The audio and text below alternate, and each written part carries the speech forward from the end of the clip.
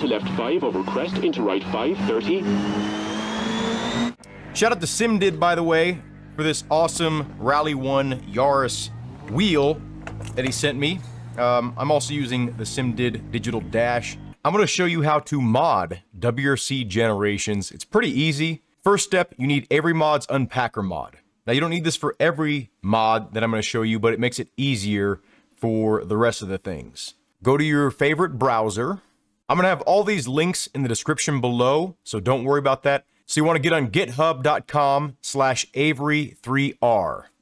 Then you want to look for WRCG mod tools. You want to go to releases. It says right here, how do I enable the mods? You want to go to releases, and then right here, WRCG Unpackager.exe. So that's all you do. Click that, download it. So now that you have the mod here, you want to go to your system files. Then you want to go to wherever your game is installed. For me, it's in my G drive, under Steam Library, Steam Apps, Common, and WRC Generations. In this section right here, the main file directory, we take the file here, the application, place it in the directory, and then you would go to the application, WRCG Unpackager.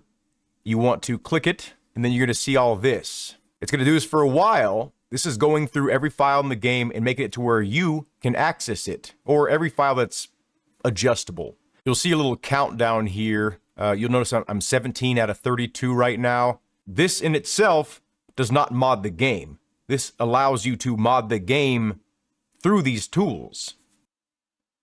Okay, so now it's completed. It just disappeared, as you saw. And now, when you go to Common, you'll see a lot of different things here that you didn't see before. Now, the main thing that you're going to be messing around with is tuning right here.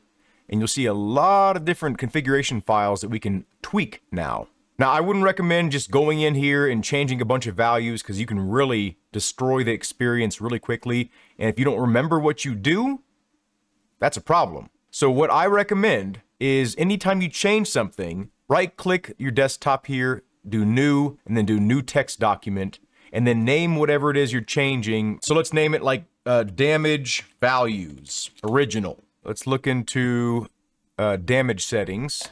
So now you can see we have all these different values we can change, and it's just a text document. So all we have to do to alter anything is change these numbers. So what I recommend you do, select all, right-click, copy, open up a new text document, paste, file, and save. So if you make any changes, you can go back here and reference it, or just copy and paste it over. So that's an example, right? Another thing you're going to be looking at a lot, if you go to settings, you can change your force feedback configuration stuff here. You can change actual graphical values. You can make it to where this game has DLSS. So let's go ahead and show you how I'm getting my physics mods and my damage mods. The only thing that I have to reference for the damage mod that I'm using is my actual own YouTube video. So we're going to go to YouTube here, and we're going to type in SleepyPants SimRacing, and you want to go to playlists. Then you want to go to WRC Generations, view full playlist, and you want to click WRC Generations Damage/Camera Mod by George Savas, or Savas.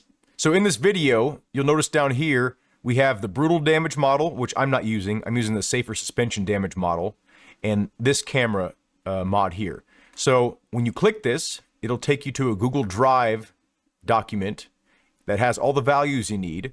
So before you do anything mod-wise, like I said, make sure and save a copy of the original, so in case you don't like it, you can switch it back. Drag damage settings to the desktop. There it is right there. So we have the damage settings just in case. We'll click on it, make sure everything's there. It is. So now let's take our damage settings configuration file, drag it onto the desktop. We have both things now. Let's double click this, select all, copy, close that down, go into your damage settings, select all, delete. Now we have a blank slate, right click, paste. And now we need to hit save. Make sure to hit save. If you don't hit save, nothing will actually change. So save. So now we have increased damage. So the next thing we want to do to get this game really feeling right, type in Patreon, and we want to hit explore, and then type in Riky_sim. You'll find here, Riky Sims.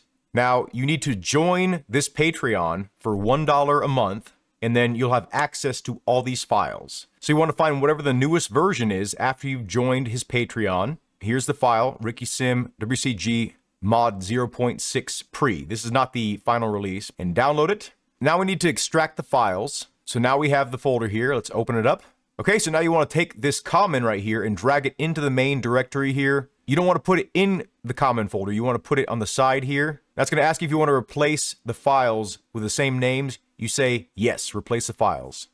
So now we have different tire physics, and then we have a lot of altered physics for many different cars. Not every single car right now. There's a full list on his Patreon what he's altered. I could be wrong about this, but from what I know, all the cars have a better tire model that's a bit more realistic and less forgiving. So that's how to mod the game. It's pretty simple.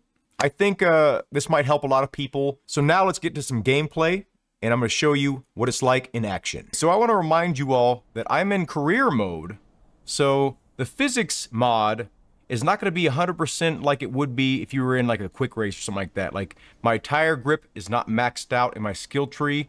My engine durability isn't maxed out. My transmission time to shift or whatever isn't maxed out. So I'm still pretty new to this game. So the physics will continually get better in career mode. If I want to bypass that, I just do whatever stage I want in quick race or set up a season or something like that. And let me know how you like the foot cam.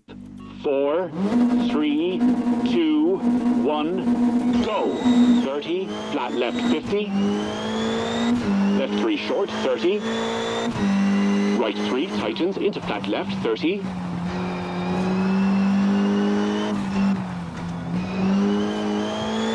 Flat right jump and caution, right 4 medium tightens, 30. Left 4 tightens into right 6. And left 4 tightens into right 3 short, 80.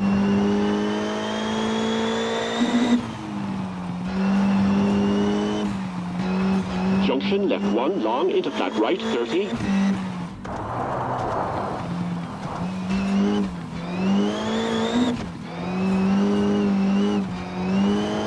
Right 3 don't cut into left 2 30.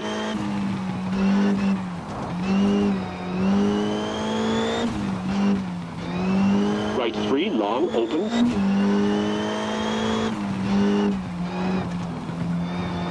Seems a bit optimistic. And right 3 short into left 2. Into flat right, into brake, jump and square left, don't cut, 50. Fine. Flat left, 30.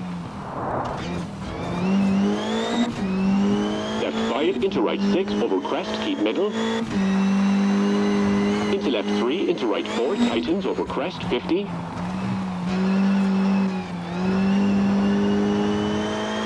Right 5 over crest, keep middle, 50. Into right 5, short, into left 4, opens, long.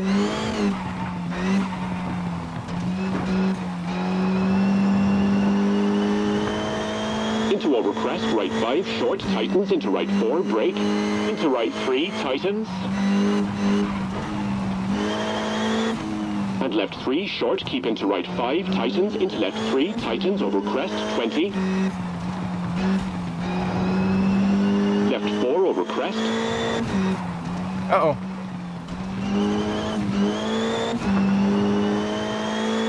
Left 5 tightens into right 4 short. And left 6 narrows into right 4 short narrows. Into right 3 tightens and right 6 into right 3 short.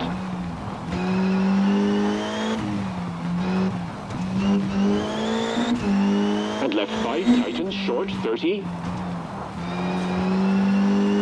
Caution, square right opens and flat left.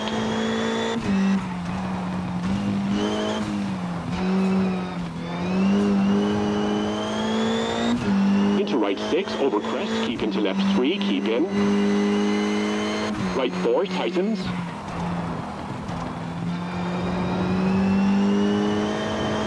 And left 5 tightens into left 4 tightens 30.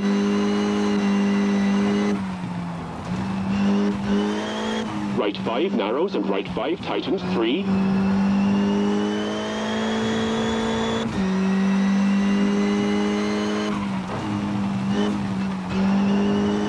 Uh-oh. And 5 short into right 6 narrows and left 5. Into right 6 long over crest tightens. And left 6 brake into right 4 small cut. Into left 6 keep into right 5 don't cut and finish. Really wide course, you can really make use of the whole thing.